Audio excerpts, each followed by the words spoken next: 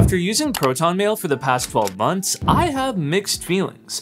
I want to love Proton Mail, but as I was reflecting on the pros and cons, I came up with a lot more cons than expected. So in this video, I'm going to share what I love and hate about Proton Mail, and I'll tell you if it's worth trying. Now, why did I switch to Proton Mail in the first place? I started out on Gmail, but in an effort to distance myself from the Google overlords, I decided to switch to a privacy-focused email provider. I switched to Skiff Mail and I loved it, but sadly, less than a year after I switched, Skiff was acquired by Notion Mail and shut down. So I had to migrate again, and of the remaining privacy-focused providers, Proton Mail fit my needs best. If you're curious as to why, make sure you're subscribed as I'll be making an updated comparison video soon. But that's how I started using Proton Mail, so what do I love about it? Proton Mail balances privacy, security, and user experience well. I find that other encrypted email providers tend to fall into one of two traps. They either have subpar apps to check mail with no support for IMAP and SMTP, or they do support IMAP and SMTP with no added security measures. The reason this matters is because IMAP and SMTP aren't the most secure way of checking your email. These protocols don't support two-factor authentication, and since you're only as strong as your weakest link, that means you might as well not have two-factor authentication enabled on your account, but more on that later. Another thing I love about Proton Mail is the apps are actually enjoyable to use.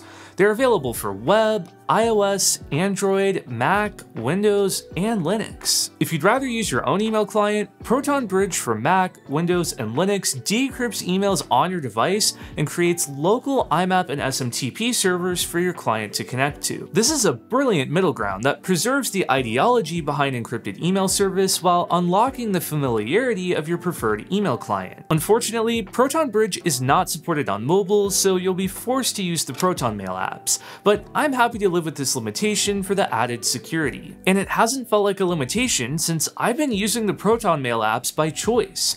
They're simple, clean mail apps that get the job done for a personal email address. I'd want more out of it if it was a business inbox, but more on that later. The next thing I love about Proton Mail is the advanced security features. It's the little things like having the option to opt into using 2 passwords, one for your account and one for your decryption key. And if you're thinking, is this level of security really necessary?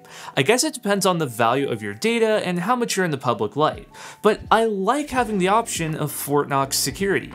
See, Proton Mail supports PGP encryption, so you can send end-to-end encrypted emails to other PGP-supported email addresses. But as you've probably noticed, there aren't many Proton Mail emails out in the wild, so if you need to send a secure message to a non-Proton Mail user, you can send a password-protected email and the recipient can reply securely in the online interface without breaking the encryption. Proton Mail handles security well, but I also appreciate the privacy aspects.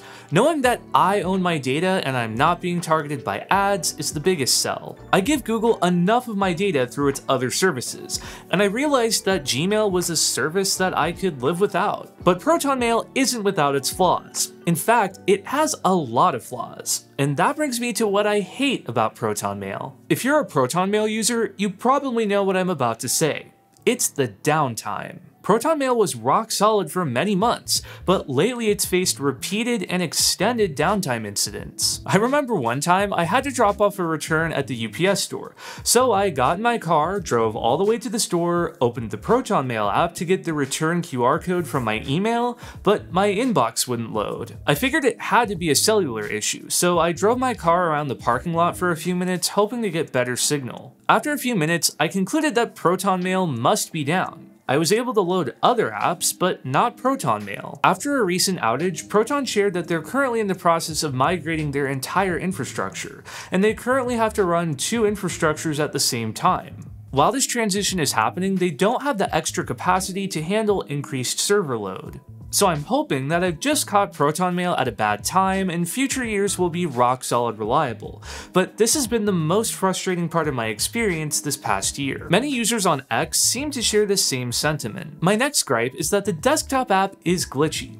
It was just released in beta when I started using Proton Mail, so it's still relatively young, but it has this quirk where sometimes emails will reappear in the inbox a second or two after you click the trash can button or archive button. It's hard to describe, and I'm not sure if I'll be able to replicate it in a screen recording, but the desktop app is much more buggy than the mobile apps or web app, so hopefully it will improve over time. I also feel that Proton Mail lacks productivity features. It's a bare bones experience. There's no automatic mail grouping into categories like in Gmail, there's no way to analyze your newsletters and bulk unsubscribe from the ones you don't want, and there's no AI summaries of threads. Obviously, these things will be less important to Proton's target users, but I still don't think it's an excuse for the lack of innovation. Email can be private, secure, and productive at the same time. It's also disappointing that the Hide My Email alias is restricted to 10 emails unless you have Proton Unlimited.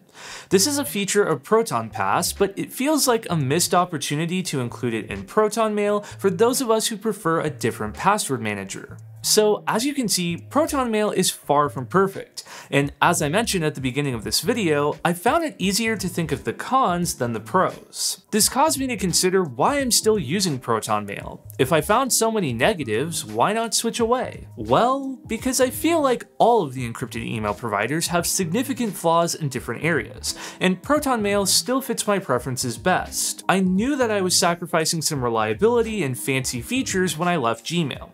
It's hard to compete with Google's server infrastructure and AI resources. But I was okay with that because more than anything, I just want to own my data and have full control over my personal email, and I'm willing to make the necessary trade-offs. However, I don't use Proton Mail for my business email, and I probably wouldn't recommend that you do either. I'm using Google Workspace for my business inbox because I need the most reliable email hosting with the best deliverability, spam filter, and productivity features, and I don't think you can beat Gmail for those things. So whether Proton Mail is worth it to you depends on your goals. If you're seeking a rock-solid, reliable email provider with innovative new features, Proton Mail is not for you. I'll be sticking to Proton Mail, but if you're curious how it stacks up to other encrypted email providers, you can watch my comparison here.